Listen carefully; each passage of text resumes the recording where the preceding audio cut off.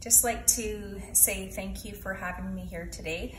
My name is Dumesdayaki, Crystal Goodrider, and I've been an educator in previous times. I was a teacher and vice principal, school principal for a number of years, and I have since then tried something different and went into the fashion design diploma program in Vancouver, Vancouver, British Columbia.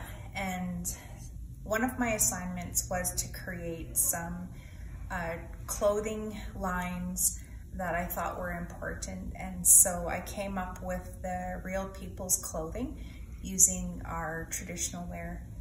As part of my introduction, my parents are Judy Wings and Chris Goodrider, and my paternal grandparents are Madeline and Hector Goodrider, and my maternal grandparents are Ruth Wings and Pat Cropbeard Wolf.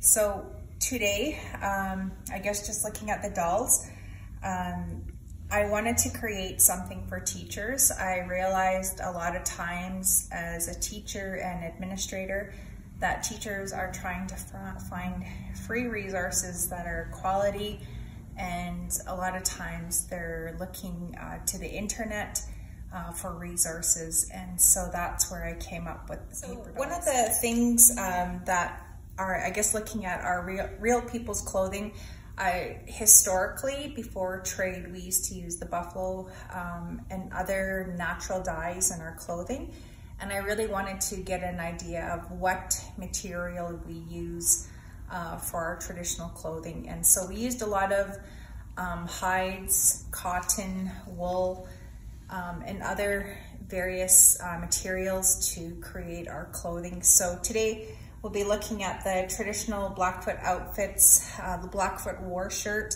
the women's traditional buckskin outfit, the men's traditional buckskin outfit, the men's capote, the women's cloth dress, the women's stand-up headdress and victory headdress, and as part of that, also the women's ceremony dress and shawl.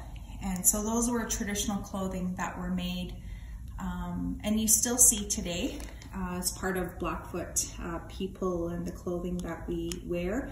And a lot of it is symbolic of different things, and we'll have brief explanation of those. So one of the things that we're going to look at today is, as part of the Blackfoot traditional outfits, we're going to be putting together the women's ceremony dress and shawl.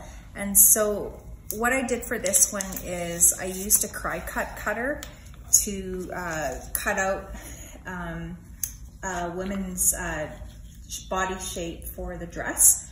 And the Blackfoot word also was done with the cry-cut cutter. The wording at the top is also done with a cry-cut cutter. So just if you're preparing this for students, it might be easier to have these ahead of time so that they can just work on the clothing as part of that. And this is the pattern for the women, and this was the pattern for the men that I used.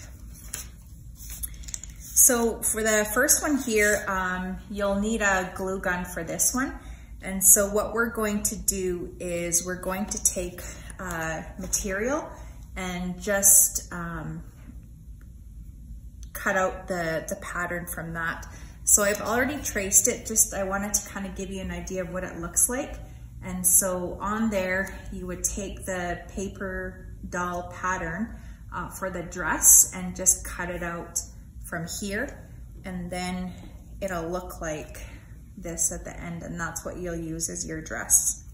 So there's different material that you can use for the dress, and I would encourage you to go to your scrap bucket, or if you have a family member who sews, there's lots of scraps that you can use, and just pull from your scrap collection different things that you can use for the project. So these are mostly for the shawls, the wool ones, and I have 3 different ones that I can kind of pick from. And for the women's ceremony dress, you'll most likely use cotton. So basically just going to your scraps and pulling for the students to use those. If you're going to do other things, like you want to replicate buckskin but you can't purchase it, you can get these from the dollar store. They're inexpensive and you can just use those. They'll work just as good as long as you let the students know that it is usually buckskin that they would use. So for this particular one here, I use the Scott tape to just tape on the dress. And so with that, that's basically where I would use this and just put it onto the shirt. And the students can use like other types of glue. It just kind of depends on what's available to you and what you can afford. So that's kind of where you can just use that and just get a good chunk onto there. And then you would basically size it up to where you think it would be. And then you start dressing the doll. So I just basically took the pattern, just using my thumbnail, and added 2 ends to it. And so now I'm just going to add glue to it. And just to show you variation of glue that you can use, this is another glue that you could possibly find pretty common in the classroom. And so that could be something where you can just do that with the students. So this one here, I might actually do it in 2 pieces. And that's where your tweezers might come in.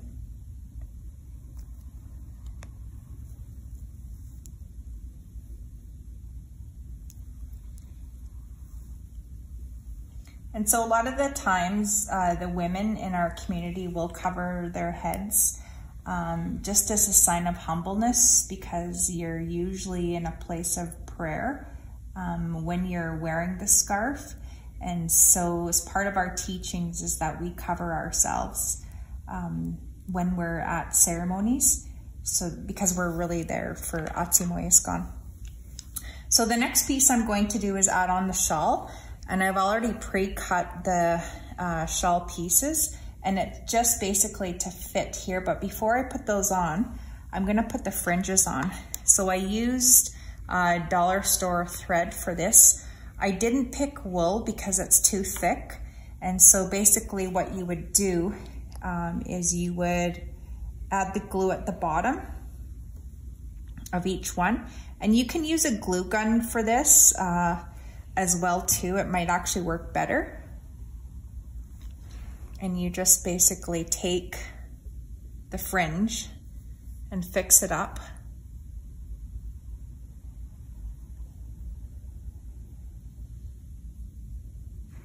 And it might be a good idea to talk to the students about like what you're going to be grading them on. So precision might be something, you know, just making sure that it looks good. You know, Blackfoot people always took pride in like their work. So that might be something where you're going to, you know, give them marks on you know, how good they are at making sure that it's neat. And so just for them really putting the time into it. And you can eventually, like once it's on, kind of trim it.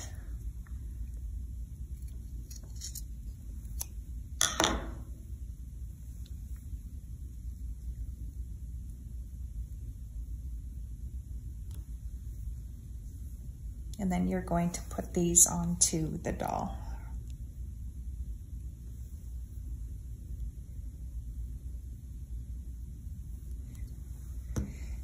You will in the classroom need a place for the students to put their work so that it dries. It'll be still wet at the end of class, so you want to make sure that they have a place to put it while it dries.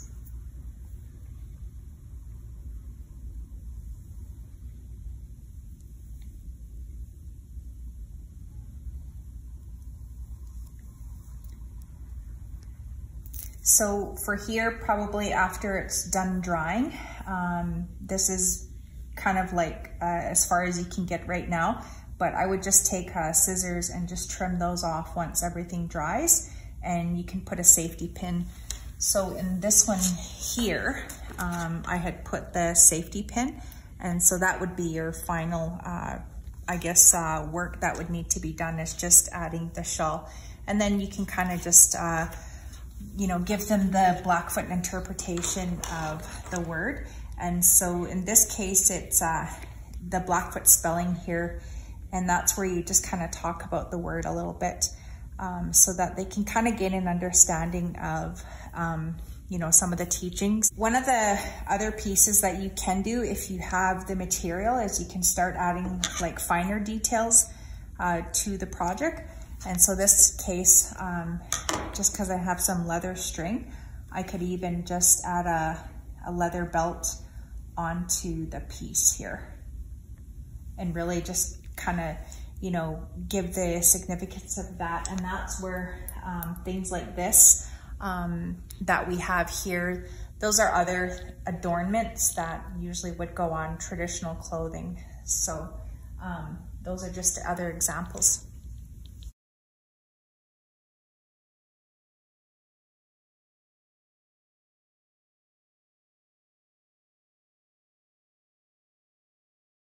Okay, so just part of, I guess, explanation is I just wanted to describe each outfit and kind of the material that is used. So when you're talking with students, they can kind of get an idea of what kind of material was used and the work that was put into it, and the history.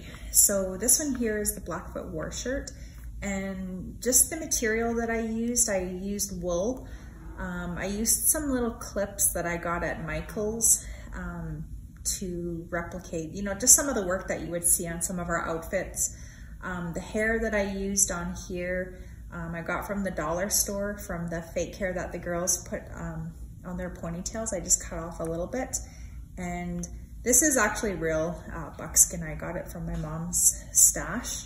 So with the Blackfoot war shirt, for, I guess, social studies, kimayii studies, Bikini studies, Siksika studies, I guess whatever kind of assignment that you have for the students. If it's for older students, you can even go more in depth and get them to put the pictographs that would be on war shirts, or even do a little bit of quill work for the assignment, and that's kind of where they can just learn from it. So that would be some ideas with this. The next one here, the women's traditional buckskin outfit. It is real buckskin that I did use. I got the beads from the dollar store, and you'll need a tweezer for this because you have to do a lot of fine work.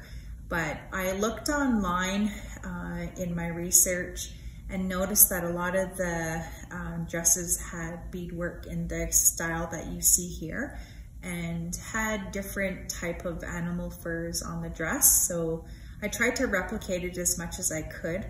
I know one of my aunt, Tsinaki Red Crow, one of her dresses is actually over in London in one of the museums. And really what happened before was a lot of our traditional wear was sold to different traders and collectors just so we can get food. And so that's kind of where when I went over there, I seen one of her dresses.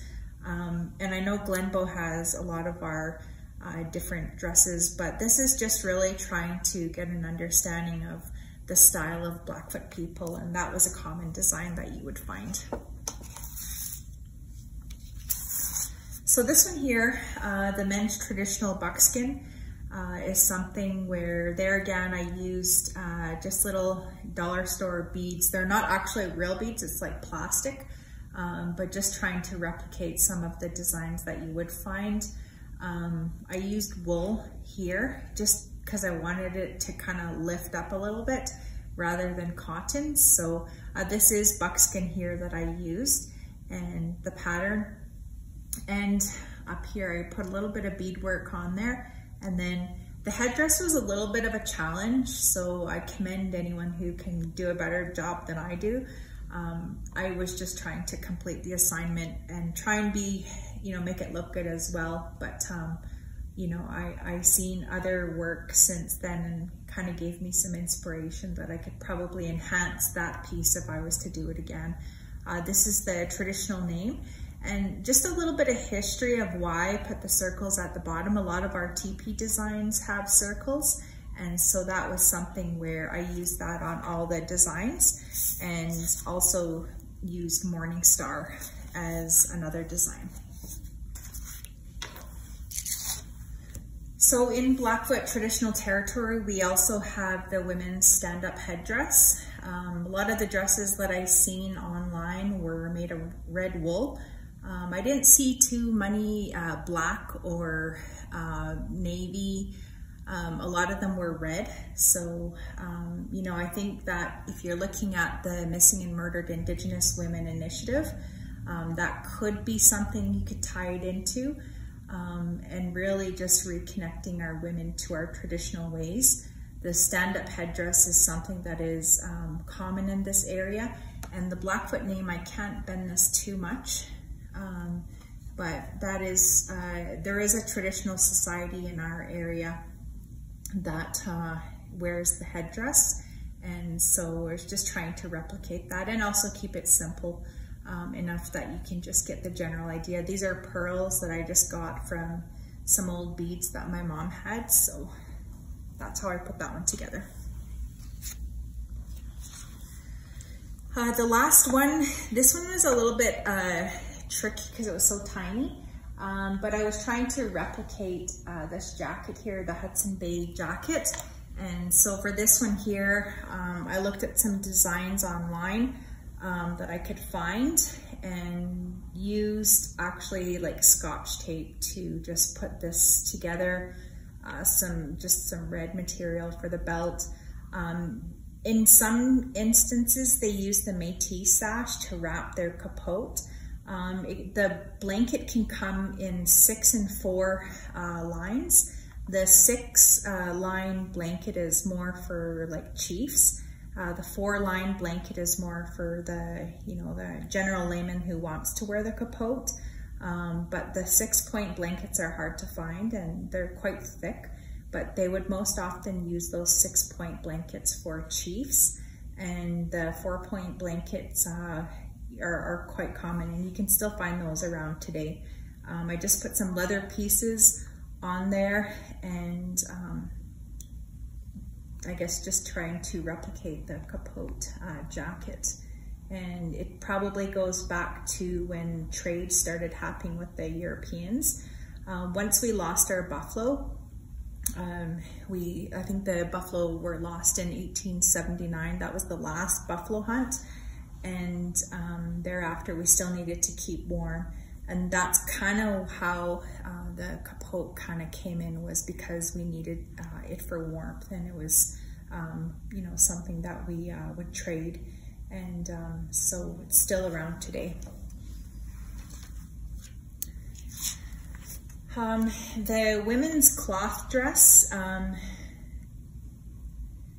there's another variation of this, the women's cloth dress. This is the sample that I showed you today, but there's another version that is kind of the same dress that's used with the women's stand-up headdress, but it's kind of like with the teach-in trade cloth, or the trade cloth.